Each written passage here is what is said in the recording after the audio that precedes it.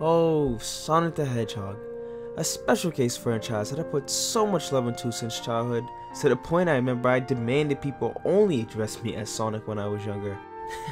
It's kinda funny when you think back on it. It's a series that, despite the ups and downs of it, I still look forward to seeing if the next game will be the one to really get it right.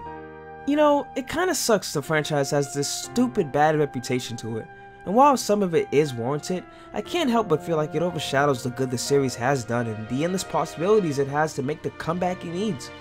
You know, Kupo, I thought many young generations were really great games for classic and modern Sonic in recent years, if even just as tribute games.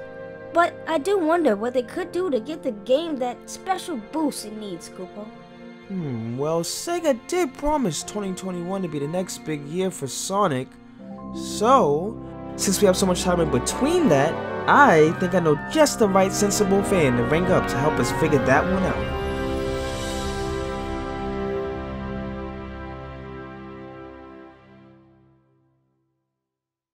Allow me to give a big welcome onto the show, the Sonic Guru, Nolan and I. Who was clapping? What was that? Hi. How are you, John? How are you? Doing good? I'm doing pretty good, my dude. It's good to see you. I know we've been trying to do this for a while now, and honestly, I felt like my head was gonna pop if we didn't get to it, so I'm happy we're finally able to sit down and tackle this. Yeah, I've been waiting a long time to tackle the blue blur and hopefully break his ribs.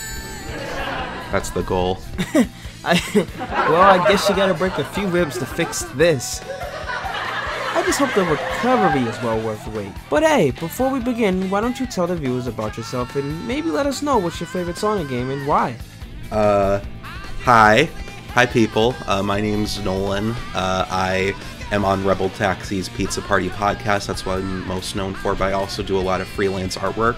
I've done stuff for Blame It on Jorge, for The Odd Ones Out. I'm going to be doing something for Ellis Mark soon, Nintendo, and a bunch of other stuff. I'm just kind of everywhere in the background. You know, I'm kind of that one guy that people always see at a party and they're like, does anybody know him? And you're like, kinda, I don't know. But my favorite Sonic game is Sonic Generations because it's the most tightly knit game in the franchise. It's very fun, doesn't have a lot of mediocre filler in it, and most of it that is in there you can skip. It's just very good, very clean, very nice. Mwah. Whoa, I guess you really do get around. I know like 3 of those dudes you mentioned, but the other 2 I'll have to take a look into after the episode.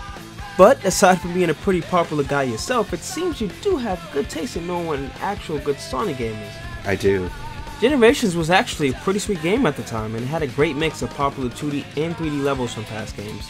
But it is sad to see that everything after has been hit or miss, however. Oh, speaking of tribute material, before we really dive in, I gotta ask. Please tell me you caught that OKKO crossover episode with Sonic? It was alright. It was cute. You know, I'm not the biggest OKKO fan, so I feel like I'm biased in talking about it, but I think it focused way more on just making a bunch of like callbacks and cameos rather than, you know, telling a really good story. But, you know, could have been worse. Could have been way worse. If I enjoyed it, then most anybody else should, like, really love it, so, you know. Oh, come on. Again, that's just, like, my opinion, man. I know, I'm just messing with you. I also sadly haven't seen a lot of OKKO in the past, as much as I've stuck through things like Steven Universe or We Bare Bears, for example. I've seen a couple of episodes here and there, but this one probably was the one that grabbed me the most. Yes, it's because of Sonic, but also because the references were fun to catch as I watched the episode. You could tell they had a lot of fun working on it. Most of the references were pretty good, thankfully. Like, a lot of OKKO's references are just kind of like, isolated from the context of the show, so it's just like, here's a reference, and they halt the episode, but that didn't happen very often with Sonic crossover, which was good. I get what you mean there. I feel like there was a good amount to the episode to help pull people into the OKKO universe if that was their first run with the show. I feel like the same could be said the other way around with getting people into Sonic. Not literally, internet, you heathens. But enough fanboying. It's time to drift this video into the main point we're here for, right? Yeah. Alrighty, well then let's kick on them soap shoes and get to work on making the next best Sonic game. Sorta. I guess we'll call it the Super Idea Dump Edition. Well, let's just get into it.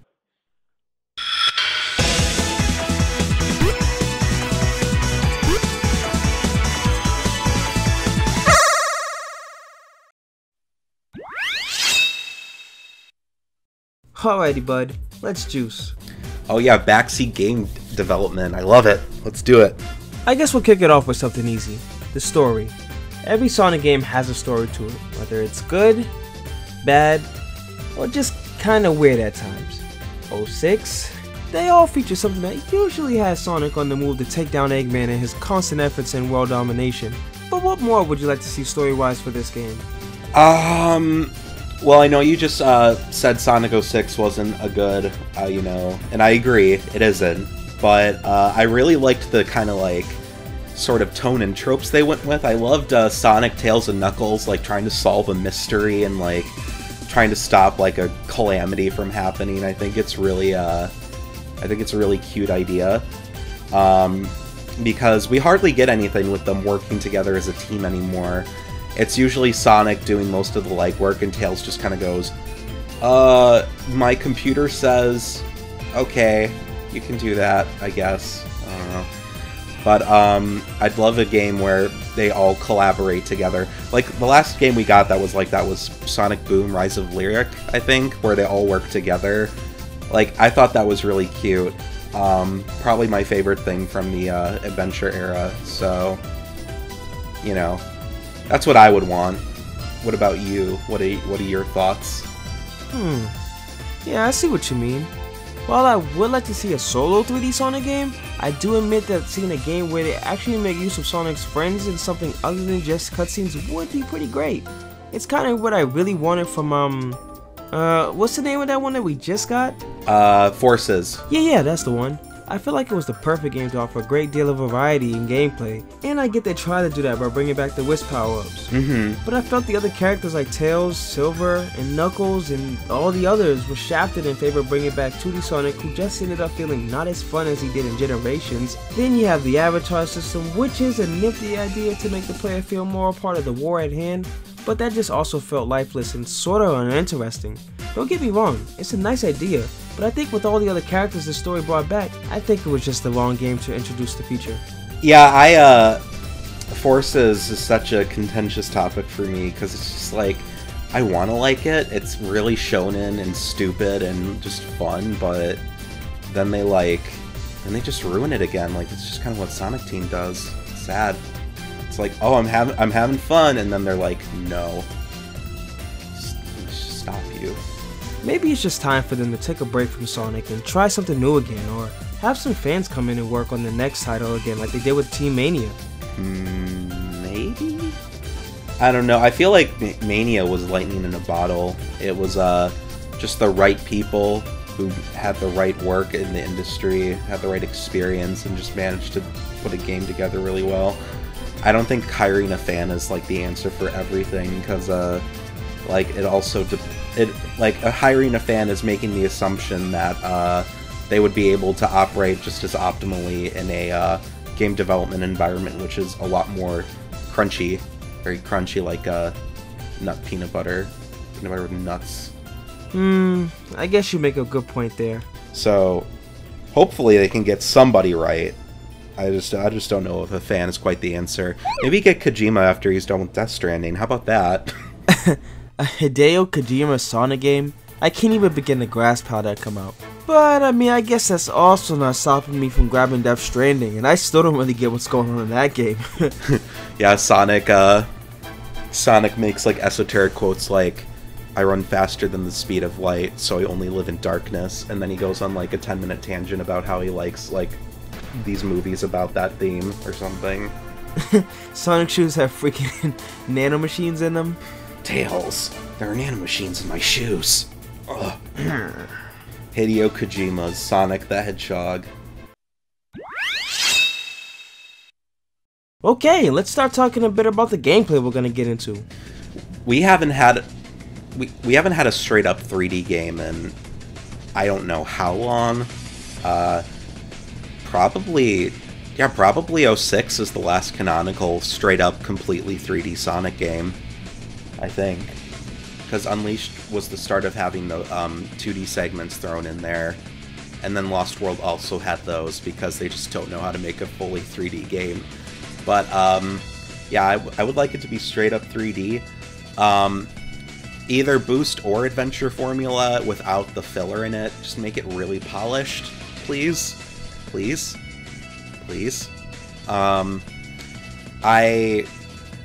always just wanted like a really solid, polished 3D Sonic game that just felt like it was kind of had the same DNA as the Genesis games, where it was just all about going from level to level, and then you have a boss, and there was no filler, nothing really keeping it from being too bloated, you know. Colors was the closest to that. Colors is the closest to that kind of game I wanted, but that had its fair share of issues too. So, I just a 3D Sonic game with the design mantra of speed is a reward. It's not a privilege. People always seem to think that the boost formula is just speed is given to you instantly, and that's a very easy misconception to make. But in games like Generations, you had to use it carefully, so you couldn't just boost your whole way through, because if you did that, you would most likely die. Forces, you could do that, so that they threw that out the window. But I like the idea of careful management of speed and going fast and maneuvering through the level with skill. That's what I want, and I don't know if I'll get that ever again. So. I see what you mean. I think if we're gonna go with modern Sonic, then I'd like to see a proper 3D game myself again. Maybe a mix of adventure-style levels with boost segments integrated in them could do the trick if they could figure out how to merge the two of them seamlessly. But I guess that also does lead me to wonder, when trying to figure out what's the best engine to go with, would you go with Project Hero or the Infinity engine? Oh geez, man, I forget. There was one where like you could go into a skydiving state. I forget which one that is, though. I think it's Hero. I don't want to make a sweeping statement because I don't want to mix up the engines, but it was one where you could play a Sonic or Shadow, and after you did a homing attack, you could like go into a skydive state. I thought that was really cool, and like you could control your descent. I think that's Hero. That sounds like it might actually be the Infinity engine you're talking about. Okay, then wait, yeah, it's definitely Infinity, because Project Hero has more of the Lost Worlds feel to it, albeit a lot more freeform though. Yeah, I'm not sure. They're both really good engines. They're both very, they look very fun. I wouldn't be adverse to either or personally, but yeah, that's I would love a good parkour Sonic game, because Sonic Lost World definitely wasn't it. I don't know. What around town that's actually your favorite Sonic game? I can't describe how much I hate Lost World. Actually, I still have to play it at some point.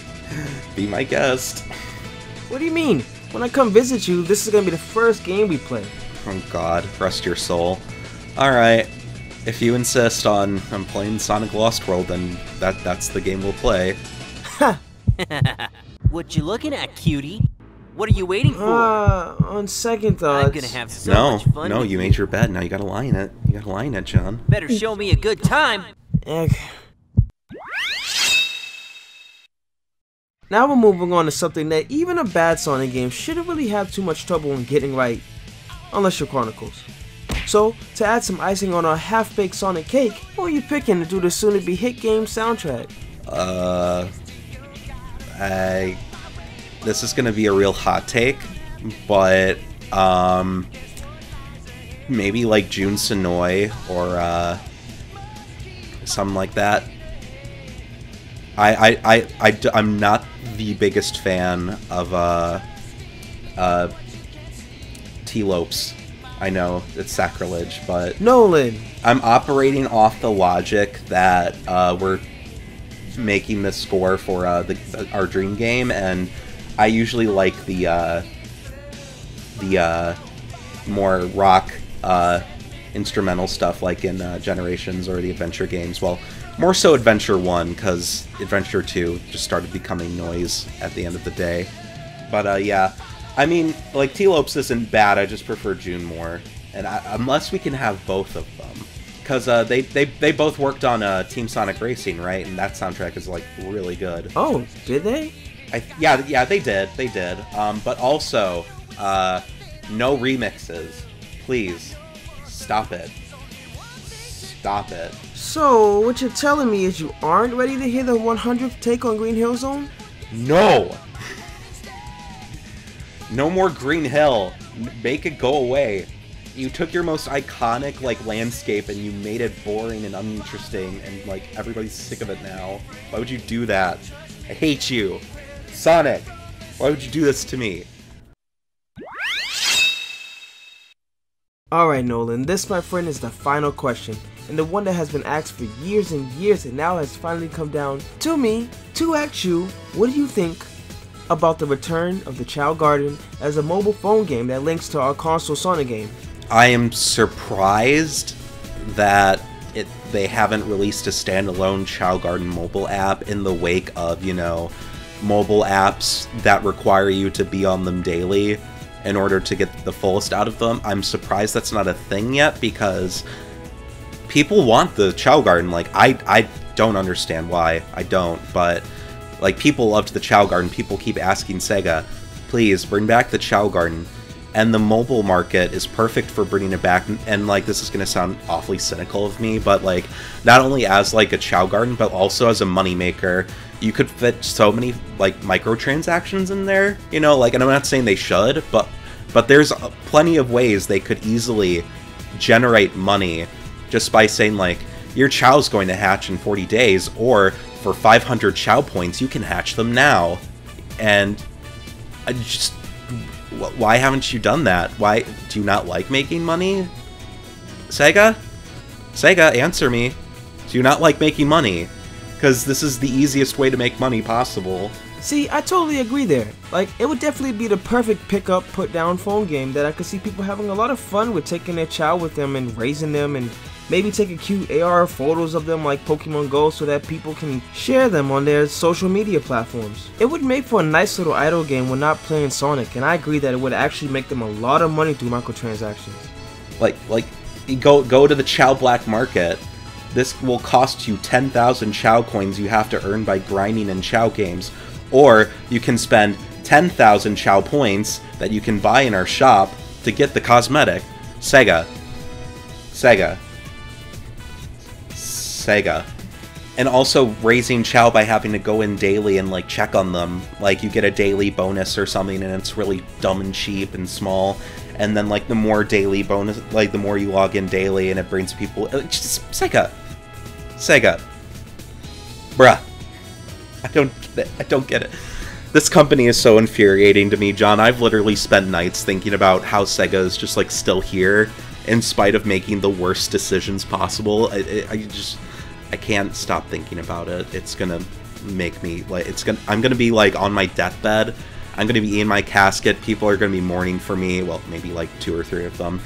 And they're gonna be like, Nolan, what are your final thoughts before you go into that cold winter night? And I go, why, Sega? Why? And then I pass away, and everybody's just like, what was he talking about? Just old, decrepit Nolan going into that cold, quiet night.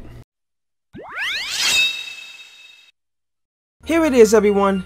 This cake is baked with all the juicy ingredients that represent our undeniably factual opinions of what it takes to make the best dang Sonic game of 2021. Hopefully they'll get the memo on how it's really done this time. I'm just gonna magically teleport that over to them, and that's it. Now we just wait 2 years. What, was you guys expecting to see something already? These things take time. You guys gotta learn to be patient. Can't rush perfection. However, while you're waiting ever so patiently, head on over to the Sonic's Fans Game HQ website to find a community of creative fans dedicated to bringing you new ways to experience Sonic. Also, the Sonic's Amateur Games Expo is right around the corner, so stay tuned to see what's coming from there fan-wise as well.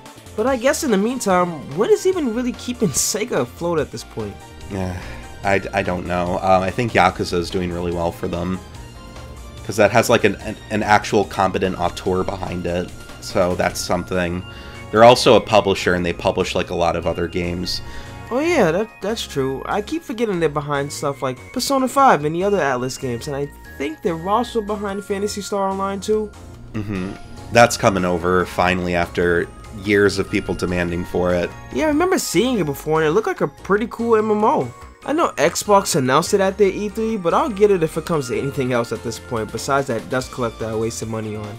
Do you have an Xbox? Do you have an Xbox One, John? Maybe.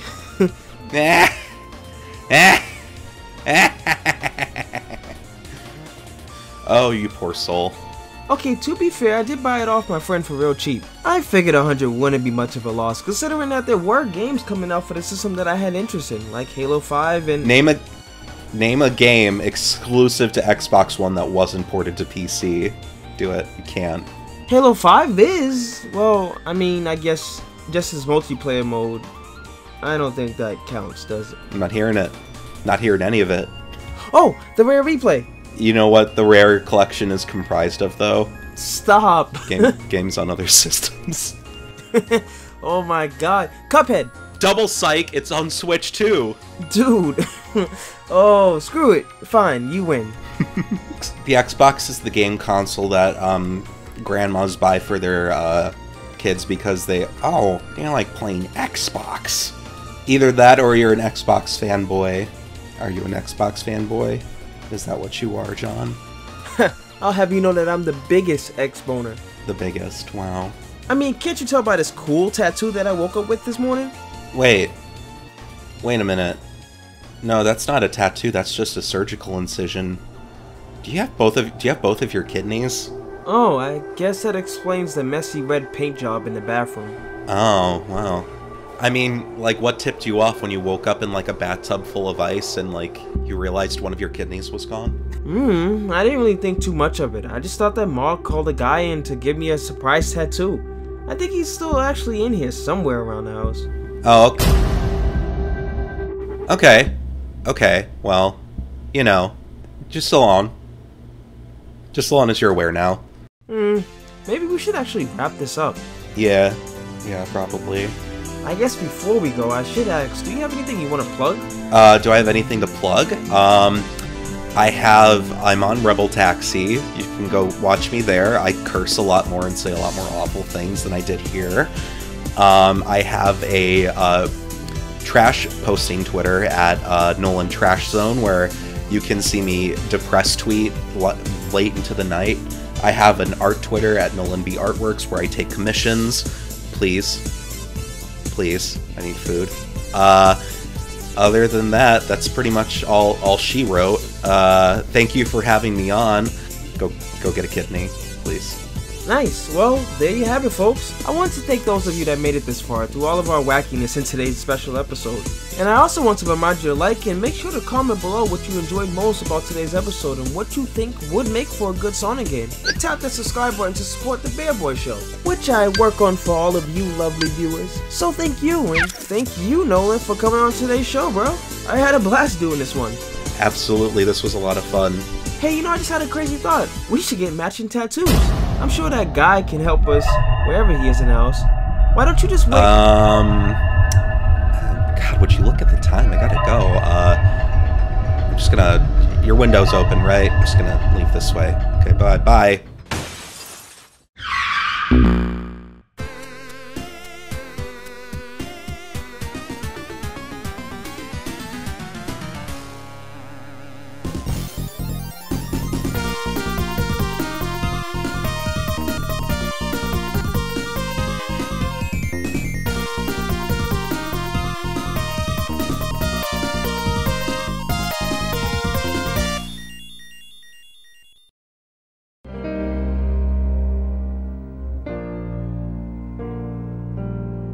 The crystals called may have brought us to this meeting, but fate remains unchanged.